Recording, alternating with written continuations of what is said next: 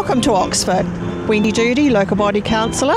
Hi, I'm Hilary Mercer, the librarian here at Oxford Library. We're going to take you on a tiki tour through our new beautiful library that will be opened next week. Okay, behind us we have our non-fiction collection and the large print, as well as over here we've got a study area and a space for activities.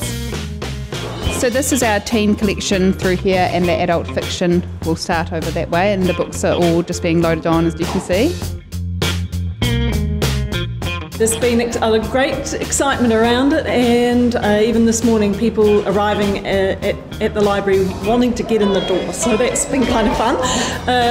It's all going really well. We've got much improved facility here. You can hear we're still doing it because of the shelving guys are still installing shelving as the movers are moving the books in. But what we have here is a purpose-built facility with a delightful new children's area that we just did not have in the previous setting, and an enhanced customer service centre, and the best and the latest of library technologies. So we're pretty delighted. That is the flooring from the old library. And that's really important to mention that because of the importance of part of the history of this old building. This is interesting here, Hilary.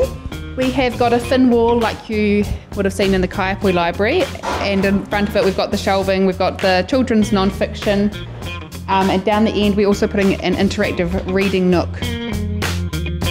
So we've got plenty of seating. We've got the bench seats as well as the small table and the larger table, and cushions for sitting on the ground for story time.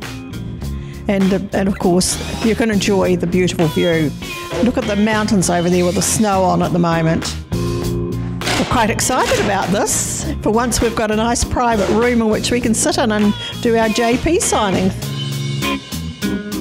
Okay, so over here we have the Council Service Centre desk area, so it's a lot more spacious than what we've previously had.